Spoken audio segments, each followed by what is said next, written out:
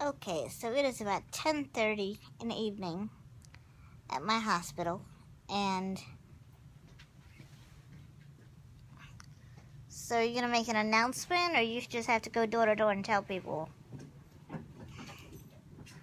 that the power is out? Well, the power isn't out. It's just some certain things. I mean, obviously the light is on. Well, the light is See, on. there you go. Your Okay. bed is functioning. Okay. Now I'm gonna go fix everyone else's. Alrighty? But the call bell's not working. The call bell's not working. She don't care. Okay, I don't know. You have to reset it?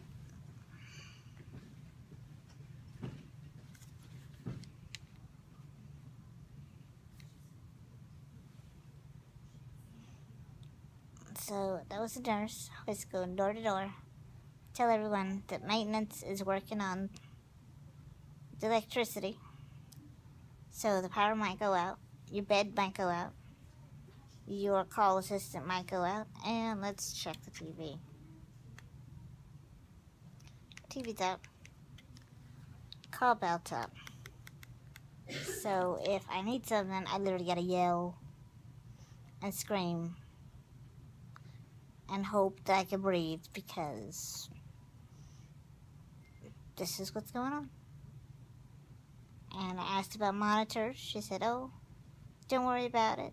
You saw her. I'm not going to show her face. But laying in the hospital is supposed to be stress-free. I told her I was sliding down. I cannot get myself up because I cannot really move. And she just said, hold on, let me tell the rest of the hospital what the situation is. And I didn't know this. No one told me until I decided to try and move the bed down so I could go to sleep. Because I was uncomfortable in this position. It's pinching on my back. And all of a sudden now I gotta scream. And this isn't the first time it's happened. But at least I was lucky enough this time that I have the door cracked. There's a sign on the door that says leave it open at night, just in case this happens, because the first time it happened it was about 2 o'clock in the morning, and I woke up in pain and needed pain medication, and I pushed the call bell. Nobody came. Nobody heard me.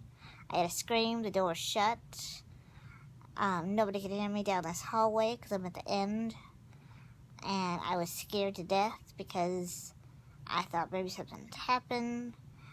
I was thinking just all kinds of terrible things. I was screaming at the top of my lungs.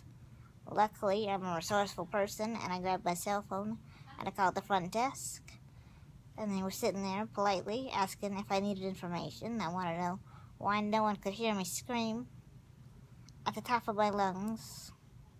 What if I had fallen? What if I had some sort of terrible thing? This is a hospital that deals with spinal cord injuries and stroke victims, and I just don't know what would have happened had I had some sort of catastrophic issue happen. I'm supposed to be perfectly still.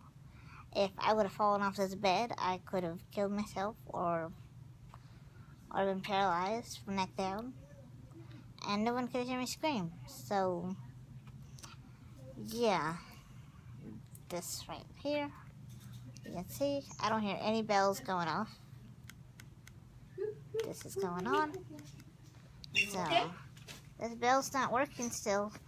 The bell it's on. No, I don't hear it. Oh, it's just not making the noise. It's silent We right can now. hear it, and we can. But it turns on to us. You need It's just something? not in your room. No, I just didn't know if it was on or what. It's on. Yeah, I didn't hear it on. Yeah. It's Okay. heard by us. By us.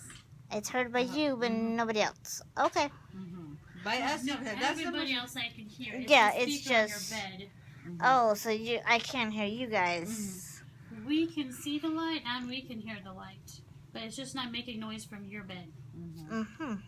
So it's only you that can't hear it, but the people that need to hear it can hear it. Okay, good to know, because I didn't know. Okay, thank That's you. good. It's good to know, right?